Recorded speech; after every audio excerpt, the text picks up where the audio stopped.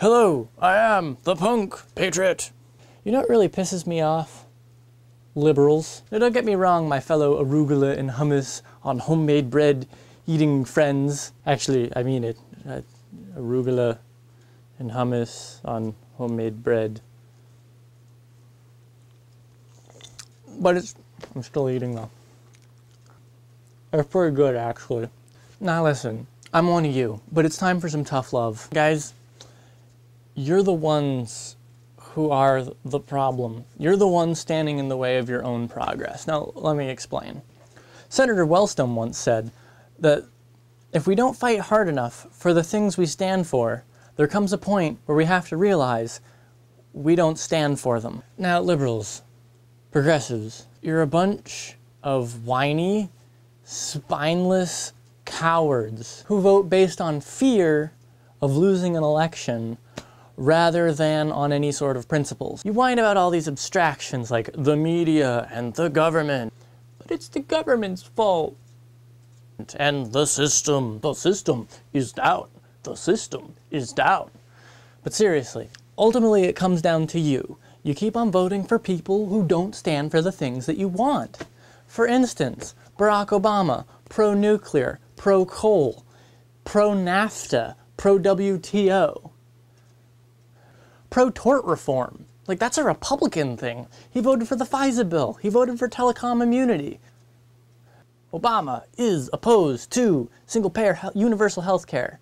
He has voted to fund the war that he supposedly opposed. He supports clean coal and safe nuclear and existing unicorns. Okay, well, not really the unicorns. His tax policy is better than McCain's, but it's still less progressive than Richard Nixon's. He has voted for the bailout, stealing from the poor and giving to the rich. He voted to reauthorize the USA Patriot Act. Hello! When are you guys gonna start nominating people who actually stand for what you believe in? What is wrong with you? Now, you guys like to complain about all the right things: civil liberties, environmentalism, corporate personhood, media consolidation. You guys will whine all day long, but when it comes to showing up to doing the work that's required to get any of those things done, you guys are absent. I don't know where you guys are, but it's not happening. You're a bunch of lazy whiners. But it's the government's fault. Even when it comes to the relatively painless act of voting, you guys can't even get that right. You agree with people like Dennis Kucinich, who you failed to nominate in the Democratic primary, and Mike Gravel, who you also failed to nominate. You agree with people like Ralph Nader, Cynthia McKinney, on all of their platform issues, but you fail every election to vote for people like them. You don't even have the follow-through to vote for the platform that you want. You're a bunch of lazy whiners.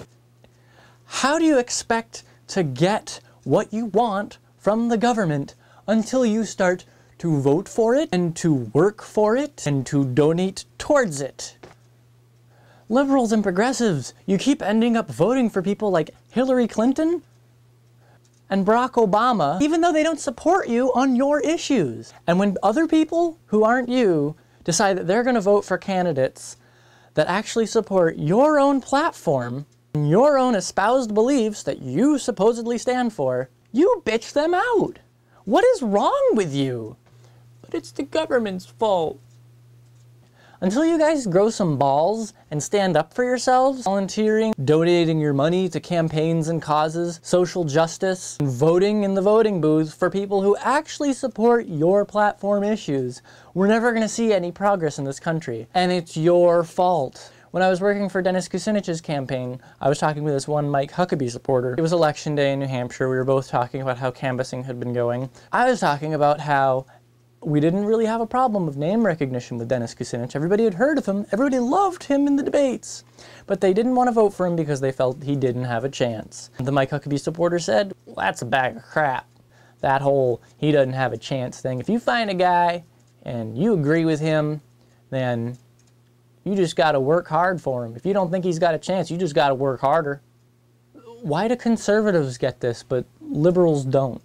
In short, the lack of progress we've seen in the past 30 years has been a result of you, not the Republicans.